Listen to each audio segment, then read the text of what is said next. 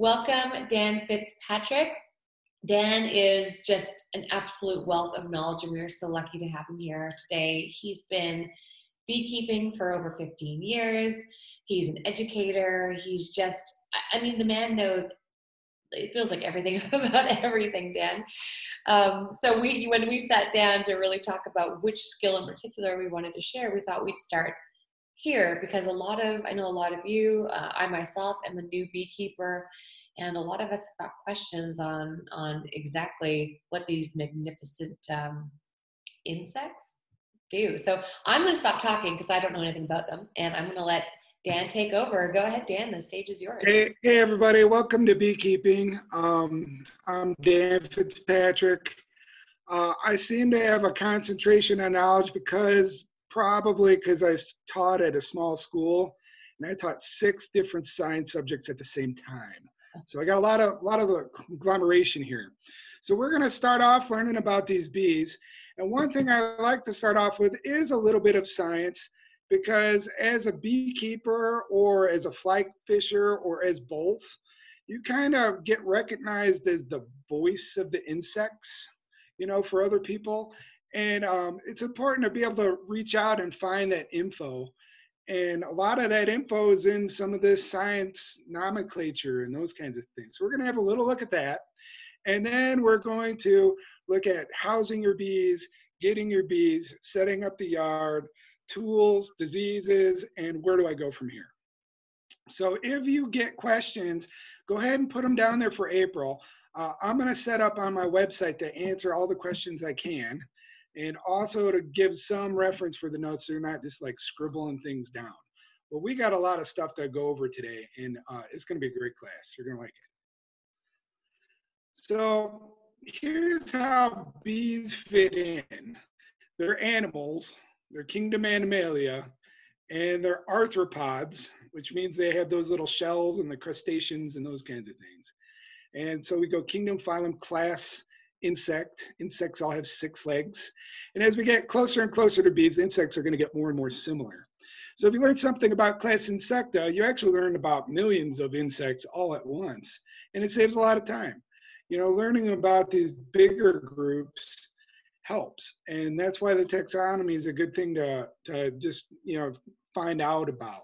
Most Wikipedias, if you look up any insect, it'll have all the taxonomy in a little window, and you can go up the chart and kind of have a look at that.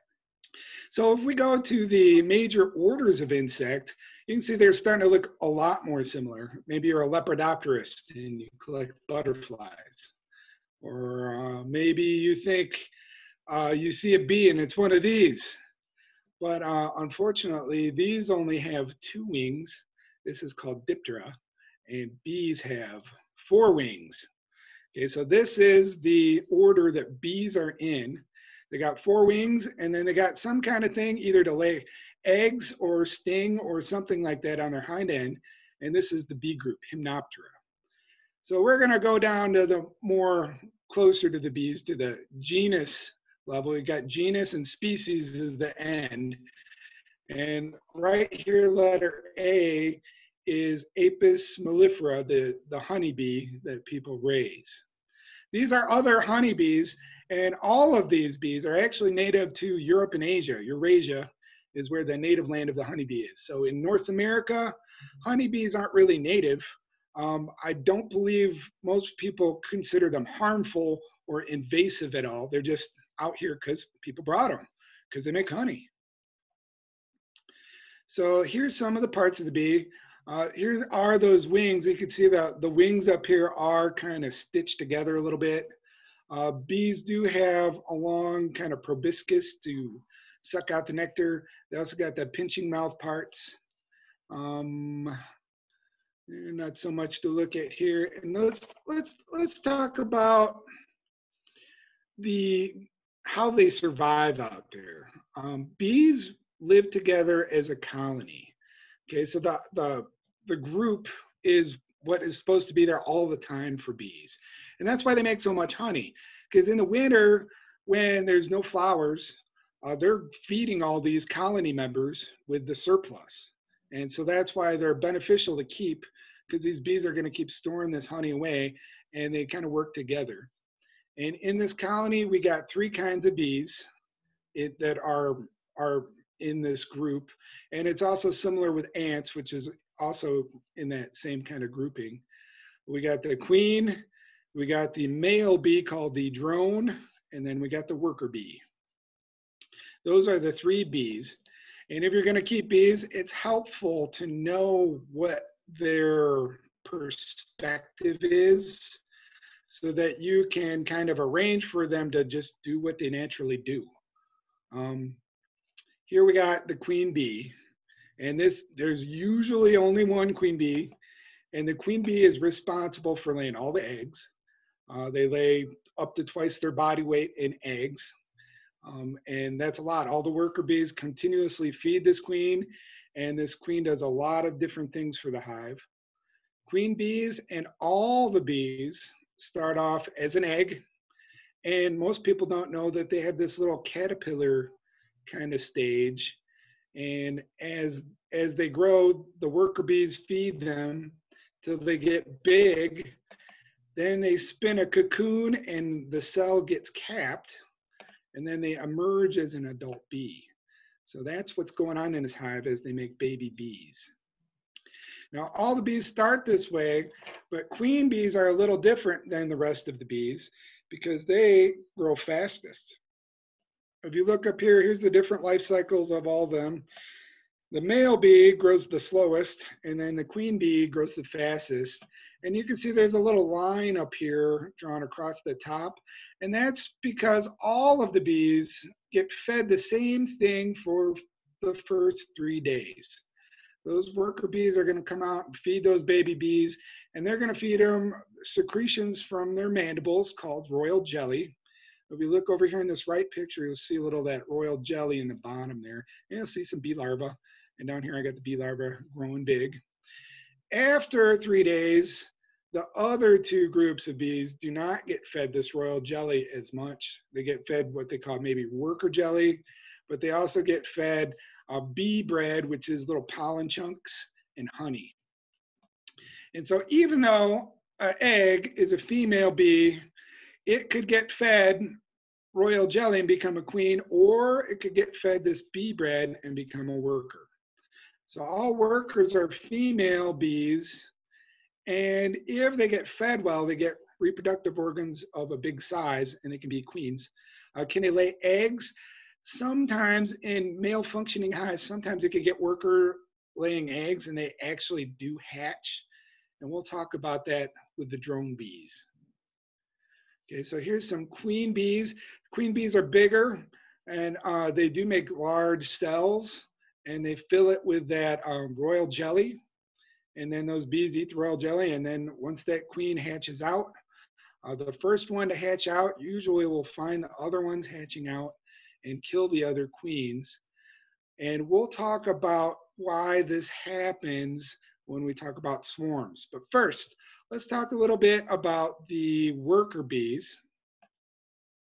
Worker bees are those other eggs. They're 98% of the hive. And the worker bees are the ones that sting you. Worker bees make this, the wax here in their abdomens, and that is secreted by them, and then they use that to make the hive up. And if you look at their life cycle, basically the first week, they're nurse bees, that's what they call them, and they're going to go around the hive feeding larvae and cleaning things up. Then they'll build the honeycomb, then they'll guard the hive, and then they'll forage for nectar.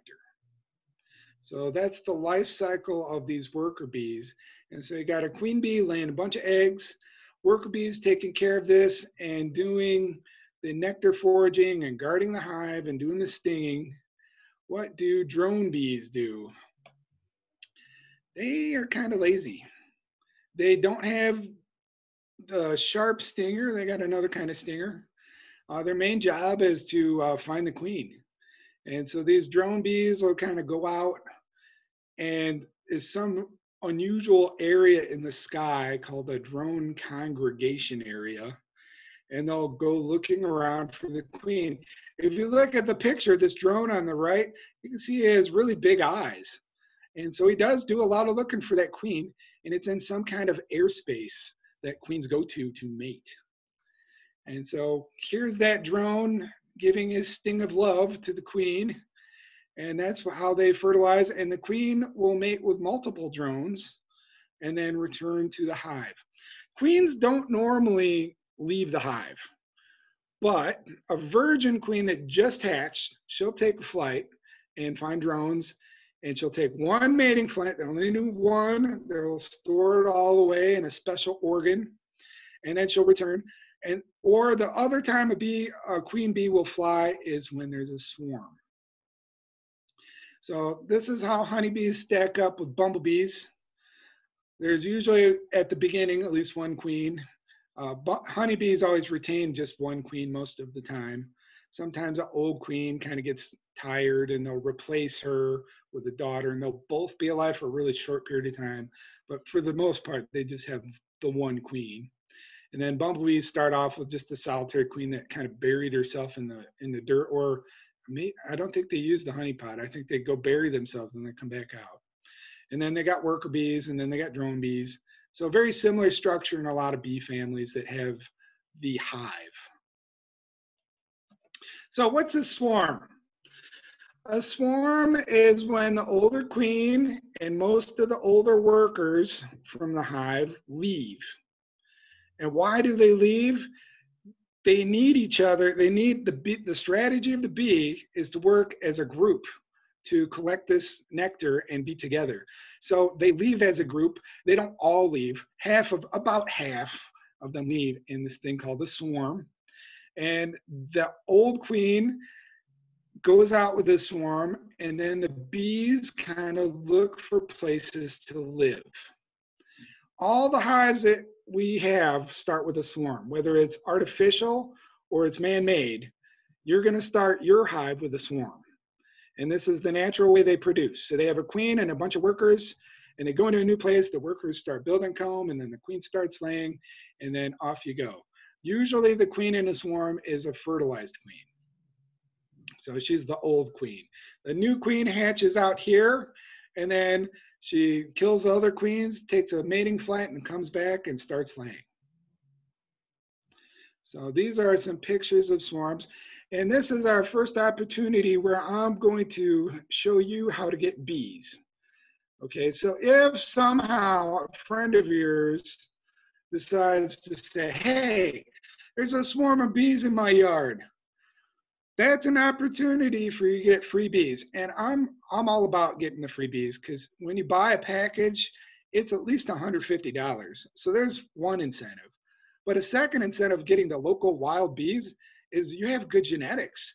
The bees that make swarms in your area, as long as they're not from some beekeeper's hive, those have survived there through pests and the weather and everything else that your environment has conditions for. So you got some great genetic stock. So we're going to try this out. I was wondering about this video thing here. It was a little patchy, but I'm going to try it anyway. I got a picture of a great viral YouTube of some guys doing a swarm. And so we're going to check that out and have a look at their swarm. So let's see if it works. Yeah, how's that on your end, April? It's still loading. Is it still loading? Yep, it's, I think you'll need, oh, no, it's working. Is it working? Yeah. Okay, so these guys found a swarm of bees, and this guy's sticking his hand into it. And you might be like, that guy's crazy. But when you get to know the bees, it's not such a crazy idea, because they are not at home. These are bees that have no place to go. They're looking for a new hive. They got no baby bees. There's no honey. They're just looking for a place to live. And so at this state, it's fairly calm and easy to manage those bees. I would still recommend using a veil. You know, this here, or we'll see if we can, yeah, there you go. There's a satisfying guy just reaching up there with a hand covered full of bees. Have you ever seen that bee beard? You know, when those people have those bee beards and stuff like that? That's a swarm of bees. So those guys have like a queen in a cage on a string, usually on their chin, and then they got the bee beard going off of that. So Oh, that's what's going on. And yeah, they're really calm at that point, and that is definitely a moment to just sit there for a minute and enjoy the beekeeping feeling. I can't really describe it, but when you're around these calm, gentle bees at this state, there's a feeling that wells up inside of you. It's amazing. All right, so then these guys do this method to take the bees home. So they're just knock them off into a box, and then they're going to take this box home to a hive. And that is what you can do too if somebody calls you about a swarm. You get all the free bees you want. And I'm going to talk to you next. Next, I'm going to tell you about where to put the bees. Don't worry so much about that. But I want to talk to you about getting the swarm. These guys are doing it with a note card, and that's being nice. But there is a slightly better way to do the swarm here. And let me see if I can get that video. Here, let me get that video started. I want to show you how I do it. I usually just knock the branch. And so let's see here. I caught a swarm this summer. And let me get to the screen here. Let's see. There. Is this one working too, April? yeah. It's probably kind of patchy, but so me and my son found a swarm this summer, and they were in the trees. I got to watch them. They all started off in the air, and I watched them all collect on this branch. So I'm gonna go almost to the part where I knock them in. So I got my hive open and ready right under the swarm. And what I do is I just hit that branch, and they all fall down into it. That's probably the better way to go. If you got the branch ready, I would just knock them into it. And that's a much easier way to go. If they're way up in a tree, there's another technique I'm going to show you. Hopefully, maybe. See if I can get this Zoom thing back on. Let's see. You could just use a one of those pear, peach, or apple pickers. You know what I'm saying? There's like an apple picker. Here, can you see this apple picker on here? Yeah. With the bucket? I got a bucket and an apple picker, and I just hit that branch real hard, and then I lower it down. Okay, so if you got a really tall swarm, I just get one of those apple pickers and a bucket, and I just nail that guy. They all fall in the bucket, and you lower it down real quick, and then either you could put some screen over the bucket, or you can pour it in your cardboard box, or you can pour it directly into your hive. And that's definitely the way to go. Definitely the way to go. All right. Let's see here. We got the show back here. And we are about ready to look at where to put bees. Mm-hmm. All right. New share. Slideshow, sharing this slideshow. Huh, doesn't want to go. It's interesting. Yeah, I know. Every time we troubleshoot, you just never know what you're going to find. Yeah, I think I had to end the show there, and then let me. That's all right. Just start it again. Yeah, I'll just start it again. Yeah. There we go. And how are we doing? Yeah, it's it might clear up. It's a little bit blurry. Is it? All right, Yeah. let me. Oh, you know what? I got the boxes checked, darn it. Optimization. Yeah, for some reason with your presentation, the optimization is funky. But yeah, as soon as we. Yeah, it's really weird. So sorry about this, everybody. But when I go to video to my slides, it just doesn't like it. Yeah. All right. How about this? Yeah, I'll let you know. Is this good? It should be okay. Yeah. I think I got it on the picture. Yep. Yep. Yep, we're good there. Okay, so this is not a swarm. Okay, so if somebody says, I've got bees and it looks like this, you don't want to reach in there. They're going to be mad. This is a hive, and this is what the hives look like naturally. This is where, what bees are going to do on their own. Okay, so removing a hive from a house, I would not recommend to a beginning beekeeper because it's messy. Also, you're going to have trouble finding that queen in there. Good luck. I'm not saying it's impossible, but it's another level of experience for you. I would go for a wild swarm for sure. Anybody who's got one of those out, go get it. That's amazing. This here's what I want to do with this. This is a great way to start the discussion about where are we going to put these bees. Dan, I'm going to interrupt you real quick just because of the intricacy of what we're looking at. Because of the optimization, it's made your slides blurry. So now that we've unclicked the optimization, would you mind exiting from your presentation and then restarting it, and it will be unblurry? Okay, so I've ended the show. There you go. Now press start, and it should be perfect. And then I don't have those things. And I will slide this slide. How's that?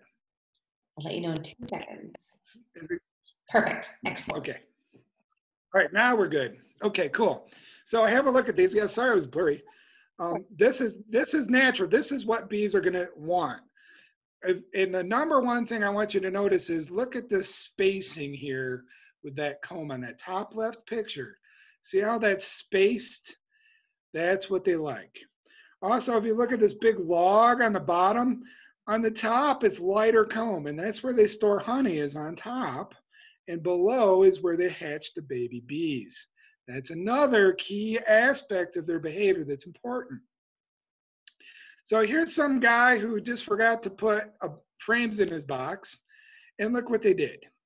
The same spacing as what you saw in the house. Here are I think this is called the sun hive. So some people have done this for biodynamic beekeeping. I don't really think that this one is really approachable to harvest out of, but I really love their landing platform on that bottom left. That's just amazing, watching the bees land and climb up all naturally. That's pretty cool. This hive is the flow hive. And in here, people have engineered like a little rig to break all the comb up, and then the honey dumps in these jars. I will advise you not to get this as your first hive. Part of the problem is not all honey stays liquid. I don't know about you, but I've had some jars where it crystallizes, and certain seasons of honey are going to crystallize in here, and it's not going to flow. But also, much like anything else, it's way more expensive to buy this than it would be to buy like 3 regular hives. So you'd probably want to do that to start off.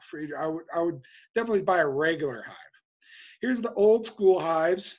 It would just be a straw thing, and they'd just juice up all the bees and everything in there. Here's a bunch of homemade hives. This one is an observation hive. Look at how tall that is. You just got glass in there so people can watch the bees. In Kenya, they just use a box. They got the slats, they space them, and voila, the bees build the comb to the shape of the hive. In Russia and Ukraine, a lot of people do long hives, and they got like a little hinge, and the bees just kind of go sideways. Here's a barrel-shaped hive. Here's a hive with no sides to the frames. But if you look at on the sides here, here's the main function, the spacing. That's what you want to do. And so I'm going to recommend to everybody here, let's just do a regular hive with these boxes and frames, because number one, the equipment's available everywhere. Number two, there's going to be a million peers and friends that are already beekeeping that you can come in contact with, and they'll know exactly what you're touching and doing. And you know, it's been around so long because it works. So I would just say to use a regular hive to start on your starting one. Now you got some box sizes there. You could do this big, deep box, or you could do medium boxes or shallow boxes. I wouldn't advise against just picking one size and using all that size. That's not such a bad idea. But other than that, I wouldn't really alter anything about this normal hive. in those hives, there are frames, and I think making the frames would take forever. I think what you'd want to do is just buy the frames, and they sell sheets of wax to put in there. It's up to you if you want to use that. The wax is $1 a sheet or more. Or you could let the bees build their own comb in there. You run the risk of them deciding to build it a different direction than your frames. They do that sometimes. Or you could do a little bit of both. You could have some of these and some of those and checkerboard it. And every other frame is empty, every other frame is full. They're going to go along the frames that way. And that might be a good option for you. But yeah, I've just put 3 popsicle sticks in there, and then they just build. And that's fine with me. If you have one of those honey spinners, we'll get to that later in equipment. You need the wire, or you need the support in those frames for the centripetal force as it goes around in there. So you will probably need to buy those, but I don't do that for my honey. We'll get to that in a minute. So here's some mediums, and these are all stacks of mediums. That works. Sometimes people who have trouble lifting and bad backs, they even downsize them to 8. But let me tell you something. You can combine any of these ideas that you saw in the housing together. Here's an 8 and a 10. They just put a board there, right? Here's a long hive that goes up eventually. Okay, so that you could, it's wherever you want to put them for the bee space. But generally the rule is you start with just one box. You let them fill 7 out of 10 frames. Then you put the next box on, because if you make it huge, they're not going to be able to defend against all the other things that want to eat honey. So you just do a little at a time and you build it up. Okay, so this brings us to package bees. So if you want to start beekeeping for sure, and you want a guaranteed swarm of bees, you can buy a package of bees. And what's going to be in there, there's going to be a little queen in a box. You'll have to shake the thing down, take out a little cork out of the box and put it into your hive. And then you shake out all the bees. I would shake them all out. And then you put the lid on, and then you've installed the hive. The bees will either let the queen out immediately, or there's a little bit of sugar in one of those corners, and they'll eat through the sugar in a day or so, and then the queen will come out then. And then you have an artificial swarm. So how they made this is there's some guys that separated all the baby queen cells in a hive and put them each in their own hive, and they let the queens come out and not kill each other, right? So then they had all these queens. They went out, took a mating flight, they came back, they check how much they lay and you make sure that they're doing something good in a pattern in there. And then they box them up, shake a bunch of bees in this box and mail it to you. And over the 3 days of shipping, they get to know each other. So that's what a package is. After you install this package, you're going to wait to mess around with your hive. If you keep messing around in there, they're going to kind of get upset. Same with catching a swarm. Let it sit about 10 days. Because otherwise you might give them agitation enough where they might be like, well, we'll pick a different place to live. But my method that I would recommend, besides catching the wild swarms, is to fish for bees. Put out a bait box. I have caught swarms almost every year by just putting an old piece of my equipment out and putting it under a tree somewhere. Those bees do this. Here's what they do. That swarm that you saw earlier, the bees are going to investigate different areas. And when they come back, they're going to dance. They're going to do the waggle dance that you've heard about with bees. And they're going to vote. And once you get 100 bees voting or so to go to a location, they will all go to that location and choose it. So when you make a swarm trap, what you would want to do is you'd want to hedge all your odds so that bees vote for your box. You want their vote. So what helps the swarm trap? And this is like somebody's store-bought kind of swarm trap, and it's nice. I would just use 2 of those medium-sized boxes, or I'd use 1 deep-sized box, and that's just about the right size. You want about an 8 to 12 gallon size. that is one box to check off. That'll increase your odds. There is a oil called lemongrass oil, and that is something the bees, when they mark a good spot, they'll leave this scent, and it smells very much like lemongrass. And so if you put a couple dabs of lemongrass in there, those bees are gonna be marked. They're gonna be like, oh, this is marked. We better go check it out. That kind of stuff. You can buy these little, I don't know if you can see them very good. There's these little clear tubes, and you can put the lemongrass in there and it'll last a much longer time. Or you could also put some lemongrass down and melt some wax on it and keep it in that wood, because bees they're really sensitive to the smell. But I have a link to those tubes later if you're curious. Old comb. So if it smells like bees have lived there. Bees don't want to live next to the hive next door. Right, so we want about 300 yards from your hive.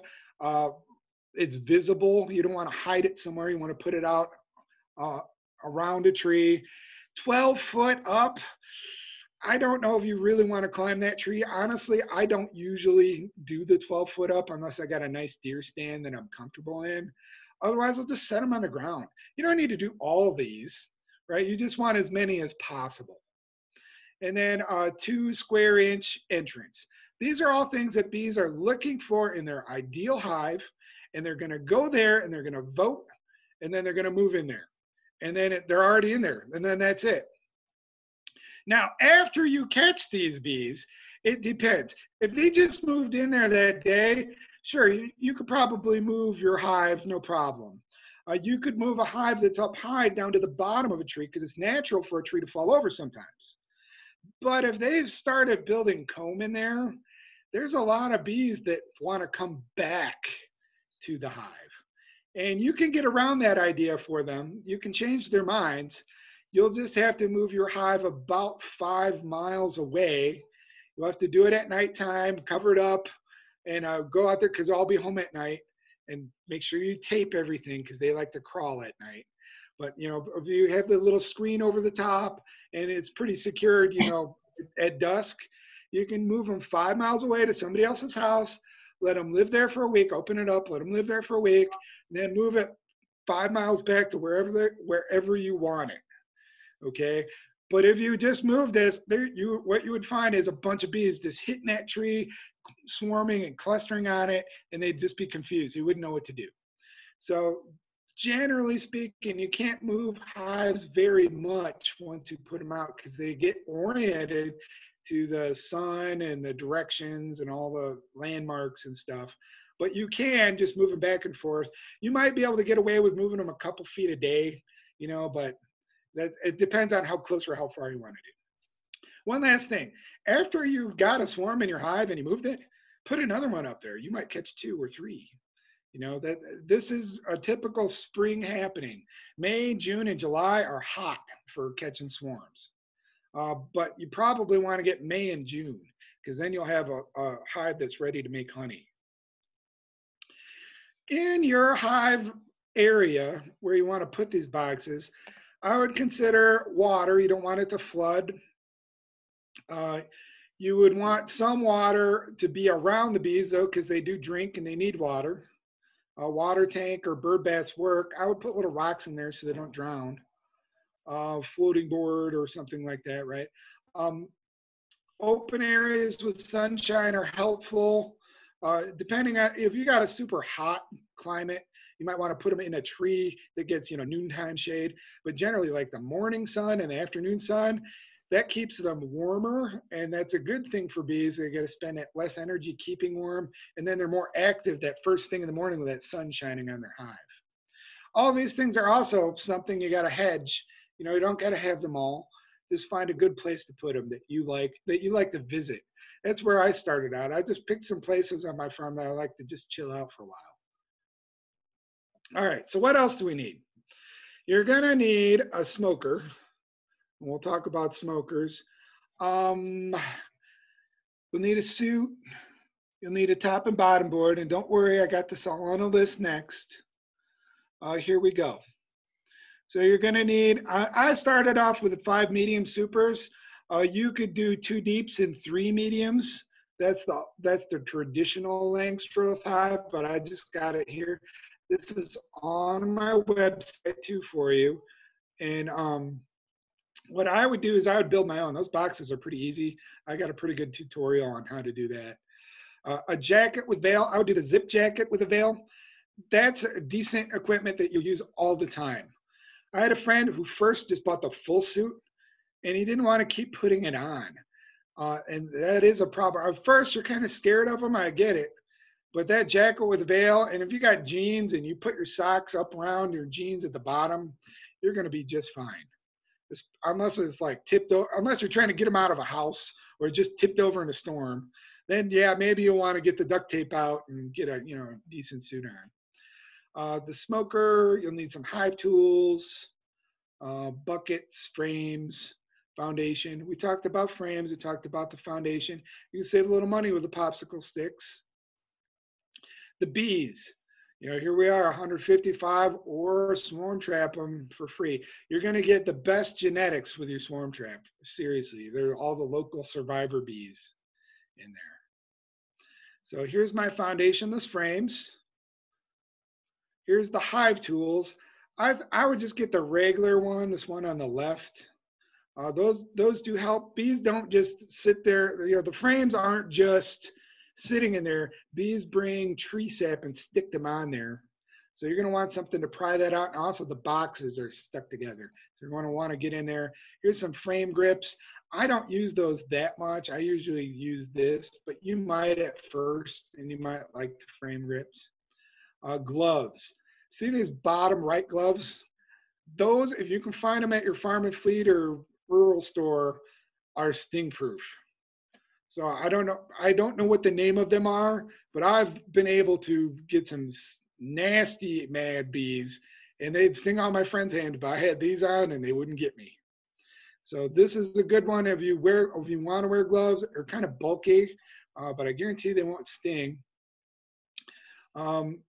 A bee escape is this little maze here, and that's how to get your bees away from the honey. And then I usually use a paintbrush to brush my bees off of things.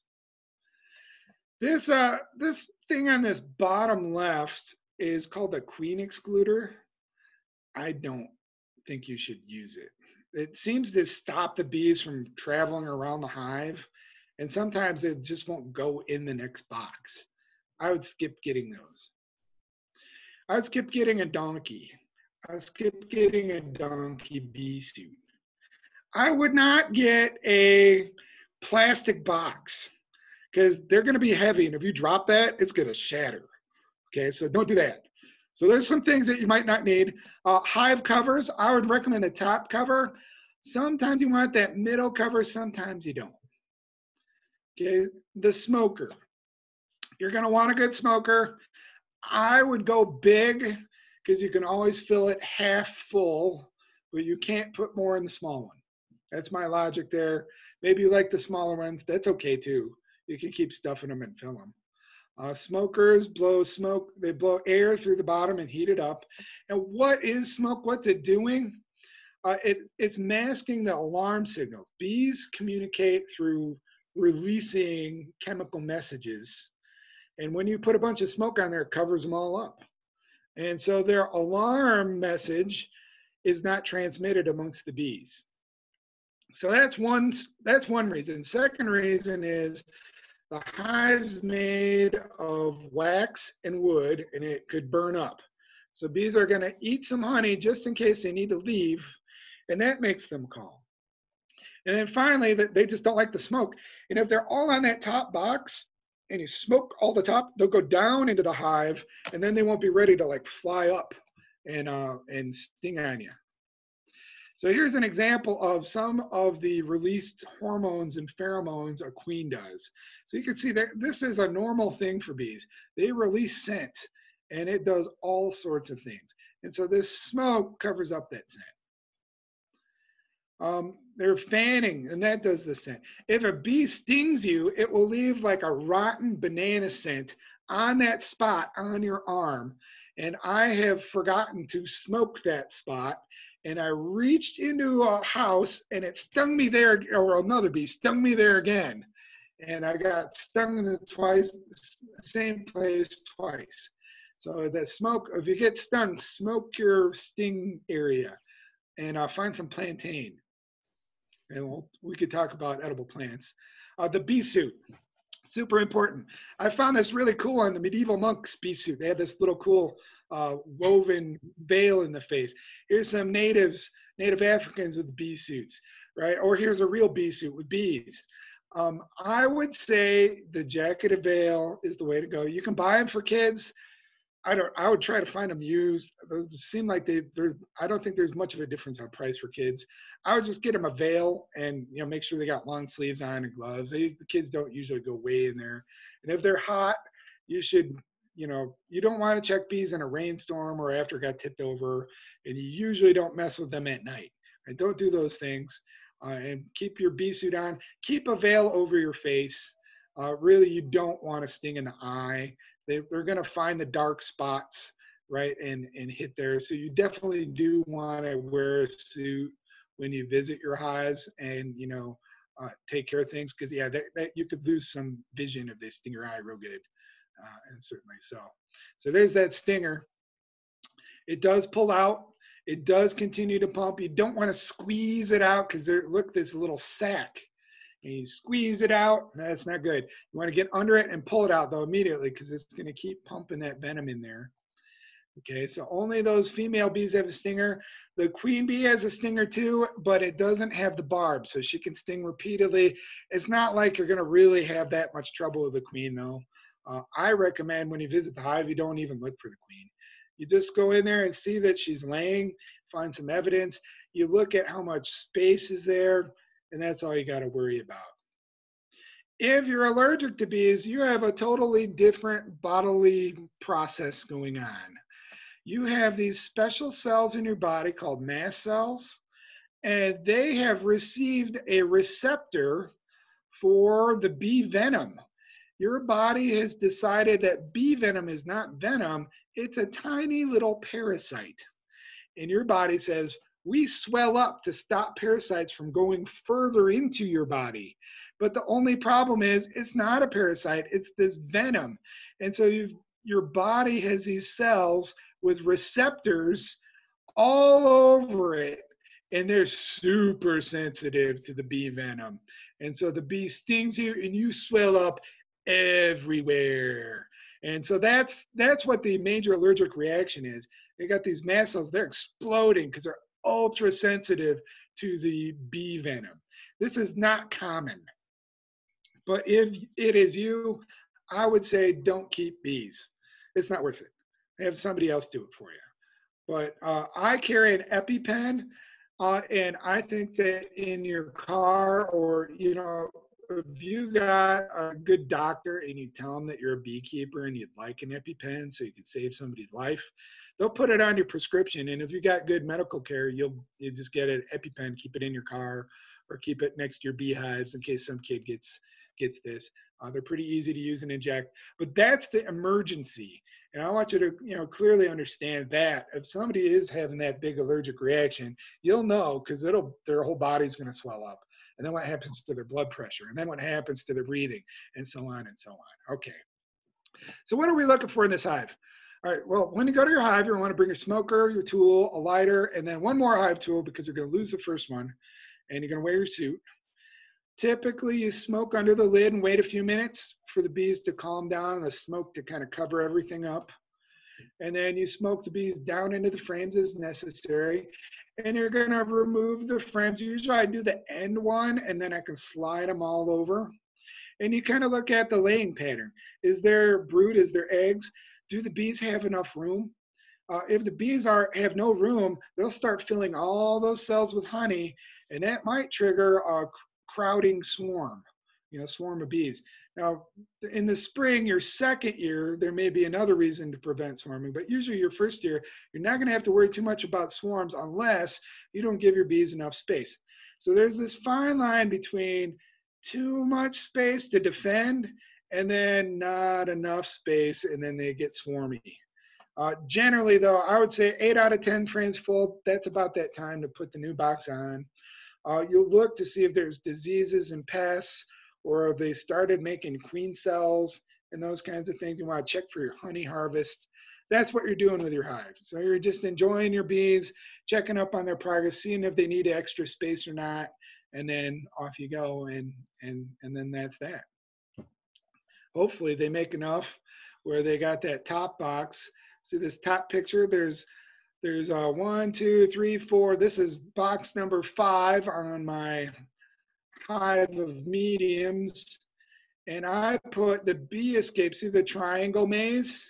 I put that in between the honey and the bees. It was a colder night, 50s, 60s. And so when all the bees got cold, they went downstairs, and then my honey super was empty. They couldn't figure this maze back out. And so I took my comb and I crushed it into a 5-gallon bucket. And there's cheesecloth, and I wrapped rope around the top of the cheesecloth to hold it, made it real tight. And then it just drains in there all night, and then or overnight or for an hour or two. And then I empty and fill my jars that way. So I got raw, untreated, natural honey, crushed comb with pollen and anything else is in there in the honey.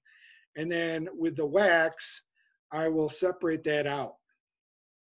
You can put a little screen for the bees to kind of have their legs kind of get a little scratch, and that'll scratch off a little pollen. And you could harvest pollen with one of these pollen separators. I haven't done that, but one thing you do want to do is empty it regularly because pollen can grow. It's actually a growth stage of a plant. Grow like the pollen tube and things. So you want to get that out of there, put it in the freezer or dry it because it will get moldy and stuff. Here's my wax. I put all my wax into a pot with water and I heat it up until it's all melted into a big soupy mess. And the water underneath is sweet and it has all the leftover honey that I didn't quite clean off the comb. I take that and I brew it into honey wine, mead, and I also distill it into honey whiskey, and it's delicious. And then I take that big cake that is formed at the top of there, and I put it in a can, and I filter it out through a thin sheet of, this is called gossamer. I just find something really thin that's going to stop those bee cocoons from traveling through. Those little cocoons are sometimes in your wax, and then they're going to make little splotches in there. So you'll separate your wax from the water, melt it, and then pour it through. Some people are a little more cautious than I am. I did not use a double boiler, but I'm a chemistry teacher and I know all about starting fires. So I could control this reaction very carefully here. Other people, maybe you'd want to do the double boiler and then pour through. And then you can put it into cool molds and make lip balm and things like that. All right, feeding bees. Bees feed each other. Anything you feed them is going to go through the whole hive. And there is a time to feed bees. You'd want to feed them in the early spring. Sometimes you catch a swarm in the early spring and there's no flowers or very few flowers, or maybe there's bad weather and it's cold. You'd want to give them something, and you would just, here's the easiest way, you find a jar, poke holes in it, and then here's 2 sticks in there. You just put an empty box and 2 sticks in that, and they could eat it. That'd be your emergency one. Another emergency one, Ziploc bag, honey or sugar water. How do you make this sugar water? It's 1 part sugar, 1 part water. That's the recipe. 1 part sugar, 1 part water. However size jar or water, put the same amount of sugar, put it in a bag, poke little holes in it. There you go, bees got it. So this is the feeder for bees. An alternate form is you could put a newspaper on top and just dump dry sugar down. That's usually a wintering technique, but it would also work. If it was wet or something, and the bees would be able to get, this would get all steamy anyway, and they'd start eating the sugar. It's a lot of sugar on that one for a spring thing, but it would work in a pinch. So that's when you'd want to do it. You'd want to feed your bees in the spring. The rest of the year, honestly, I would just let them forage on their own and see how they do, because the genetics of your colony is, what you want to have happen. They're going to be healthier on their own forage. They're going to be more active foraging for nectar on their own instead of being fed all the time. They get kind of, some people say they get kind of lazy. I'm not entirely sure if they do or not, but that's what I would say. I would say to probably only feed in the spring. All right, let's get into the pests. This is a picture of the bee respiratory system. That's right, they have lungs throughout their entire body, and there's little tiny holes, and that's how they breathe. So that's why water doesn't kill them unless you put soap in it. Soap will make the water get small enough beads to go in the holes. Otherwise, the water droplet's too big and it won't go in the holes. These holes have mites that live inside of their lungs, the trachea mite. So there's insects living inside of the bees called trachea mites. This is probably nothing you could do a whole lot about.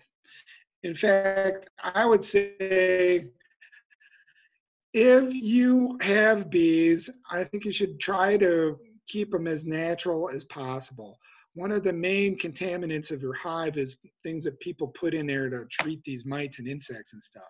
Put the selective pressure where it belongs. Try to catch wild swarms, get wild bees that live in your area and get some good genetics and good cleaning behavior, good mite fighting behavior, and that's the best way. Adjust your free space just right. Let them build their own comb. Let them do what bees do. But you know, otherwise, there is. I'm not going to say don't help your sick bees. Of course, you're going to want to help do some things. So let's look at some of the methods for mite treatment. This one, I think they use menthol crystals, and that helps dry them up in the bees. I really don't know exactly what you would be looking for to see if these mites were a problem. But this one is a typical mite. It is typically treated for, and there's a problem that they do. These are called Varroa destructor mites, and they slide in there right after that larva is big enough to spin its cocoon. And so they get capped in there with the developing bee, and they suck all its juice out. So this is a mite that can decimate a hive if it's weak. You know, if it just swarmed and there's hardly any bees in there to defend the space and take these out, or maybe it's just a really weak hive, it got sick, or it got had a big winter moment where it got wet or something like that. And so one of the easiest ways to help these mites slide off the bees and fall through a screen is to put a screened bottom board in, and then you put powdered sugar dust through the hive onto the bees, and that makes them fall off. So that's a pretty non-invasive method to help with the mites if you find that there's a lot of them. Some people have boards and they'll put like grease on the boards under the screen board, and they'll check for mite loads and things. That's more of an advanced thing. And I know a lot of you guys are kind of getting filled up to the brim with knowledge. So I'm going to keep going a little bit further, and then we'll probably, what time is it? I don't even know. How are we doing, April? We're doing well. Yeah, it's 10:55. You've been going for 55 minutes. All right, so yeah, we're about at what we were planning to do for an hour. So this is one method to treat. Here is like some oxalic acid, formic acid, vaporizing mineral oil. Those are all things that people do to treat these mites. I'm gonna leave that go for a little bit for a future class or for future questions, or I have some resources for you to look and investigate on this. Here is that sticky board that I was talking about. So if mites are a problem, people have these screen bottoms, and they can slide a board in there with grease on it and do a mite count and see if there's like a huge problem. Maybe the bees aren't building up enough and they're going slow and you're wondering what's wrong. You could test for the mites. Here is a problem you will see in storage for sure: waxworms. So these moths will lay their eggs in any comb that doesn't have bees in it. So let's say you have a box that has old comb and you put it in the shed. They're going to do that, and these moths like kind of break their frames. They like bore into them a little bit. And so wax moths can be treated by this natural soil bacteria, and I highly recommend this one, the BT azoae soil bacteria. You can find it. I'll have a link. You can find it on the bee source forums that I'm going to show you in a minute. I spray all my stuff down with a little bit of this dissolved in water, like a couple teaspoons in a gallon, and that stops all these moths. And it also is really good on my garden stuff. It's good for the cauliflower and the broccoli and the cabbage. It gets those moths too. And it's organic, up to the day of harvest use, a bioinsecticide. This is a harmless bacteria. This is the worst one, hive beetle. Yeah. Oh man. Oh, we both me and April are like, oh. If you give your bees too much space, these are going to hide in all the little cracks, and they lay their eggs and they get nasty maggot-like things, and they'll go through the hive and eat the honey and pollen, and they're bad. You could put boric acid things in CD cases and try to give it to them. I wouldn't recommend that. They have oil traps that they can fall into that they sell. You can do that. The best solution is to just control that space so the bees have just the right amount of space to defend, and they will grow steadily and healthily as that. That's what I would say to do for all of these problems, is to have good genetic bees from your local area. And you can catch those swarms, believe me. Just put a trap out. Even if you don't believe me, put a couple boxes with a little chunk of comb in there if you can get it, some lemongrass. Try to get all those things I got on that one slide there, and just put it out there and check it every couple weeks. I promise some of you guys, it's so easy. Okay, where do you go from here? Here are some of my websites. I got fitzpatrickfarm.com. Okay, so that's my website. I just got to exit. I lost my password, and it was really old, and my friend Eli made it, and it took forever to get him. But anyway, I got it updated now, and I do have a special section for starting up beekeeping there, and I got lots of links and help for you there. April's keeping track of these questions, and I'm going to look through those. I'll put answers there on there. I do got a Fitzpatrick Farm Facebook where I do a little homesteading and outdoorsy things. I do a lot of foraging and that kind of stuff. I got a YouTube channel with a few shows on it. I think my most popular one was How to Harvest Amaranth. And then there's my email. If you're going to buy a book, I'd recommend the Beekeeper's Handbook. That's a solid book. That's going to tell you how to run that Langstroth hive and all about the bees. I have the link on my website too. Okay, online forums. The Bee Source forum is golden. They have everything on there. They have beginners, experts, they have organic, non-organic, they got for sale. It's all there. Go there, read everything, and keep reading. There's so much great info on the Bee Source. This guy, Michael Bush, he's also a moderator on Bee Source, and he's got all this free info on bees on his website. So I would totally recommend going to Bush's site, going to Bee Source site, and if you're interested, go to my site. And I got some cool stuff on there. I'm just starting into more professional YouTube stuff. So you'll see. And that's where you want to go from here.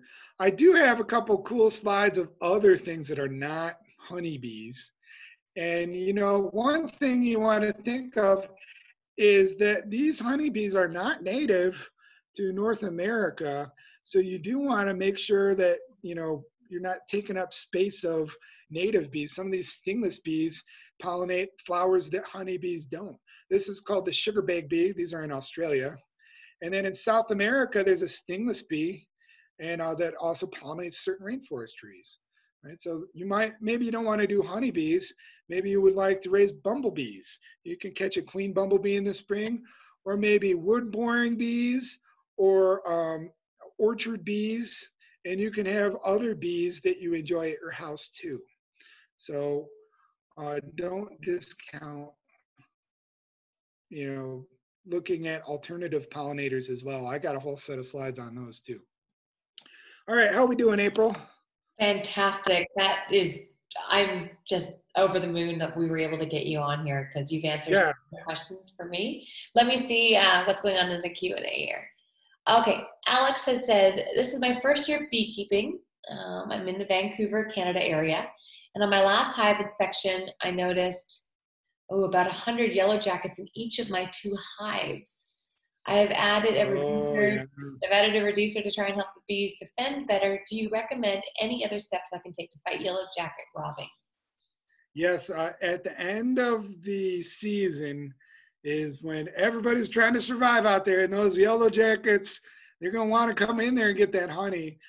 The best thing you can do is control the space that the bees have to defend, and the yellow jackets are going to come through the entrance. So if you're having a bunch of them go in there to rob, you might want to reduce the entrance size to a smaller size, and that's about the best you can honestly do for that, because then they can defend that small zone of entrance and keep them mostly out. Right. Well, I never even heard of that. This is so interesting.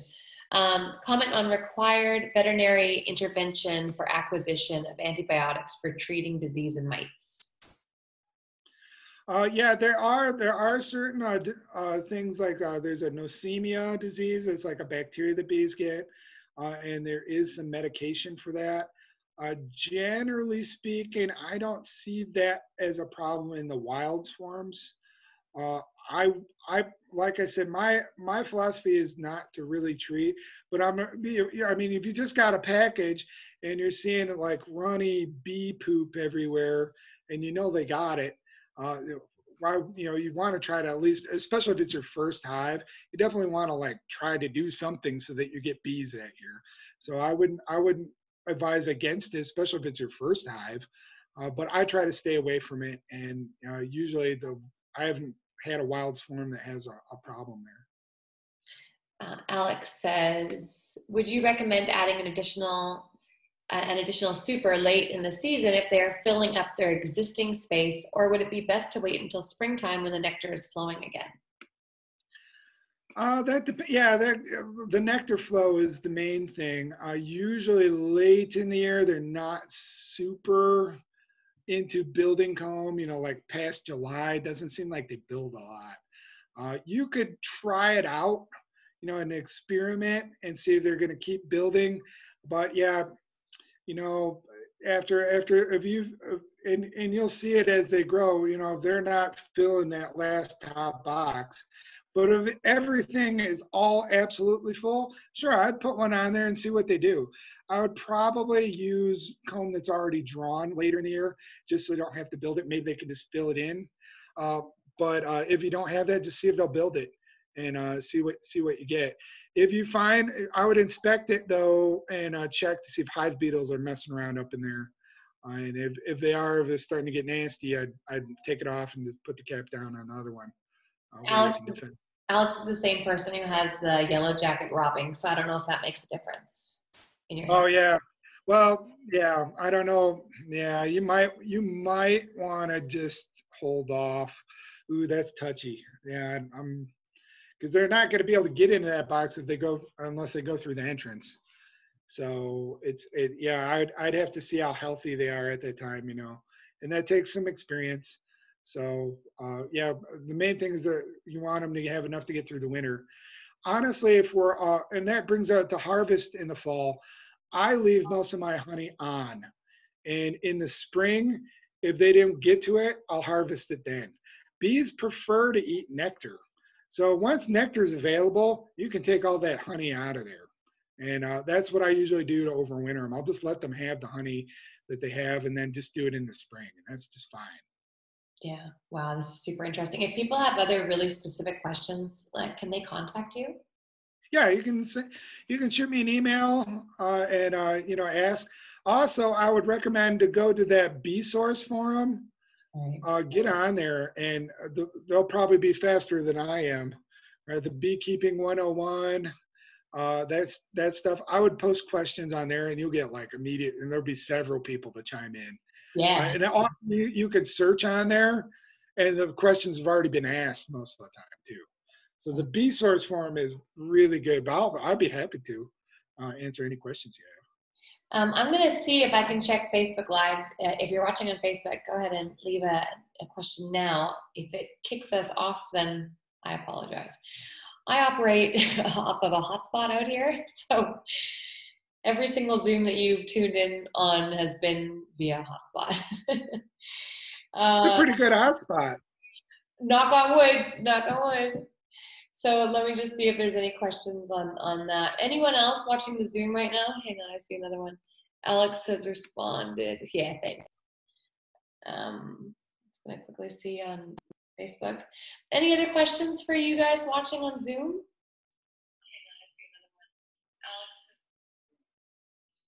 Comments? Oh, no. No, not on the Facebook Live. There's comments, but not questions. And okay, cool. Well, I'm gonna let you get back to your evening, Dan. And I just cannot thank you enough for this information and that incredibly informative slideshow. Well, let's do this again. This was fun. Yeah, I would love that. I'd love to do like a next next step, or troubleshooting is always a big one too. Yep. Or we could pick another subject I do too. So Yeah, it'll be right. fun. Okay. I'm looking forward to it. This was fun. I like doing this with you, April. Thanks for the opportunity. You bet. I will include. Thank you for showing up. I'll include all of the links in the write up here when it's posted on the website, as well as on the newsletter and wherever else this is going to be posted. So stay tuned, and thank you for joining us. And Dan, thank you so much. We'll do it again. Thanks, everybody. Okay, bye. Bye.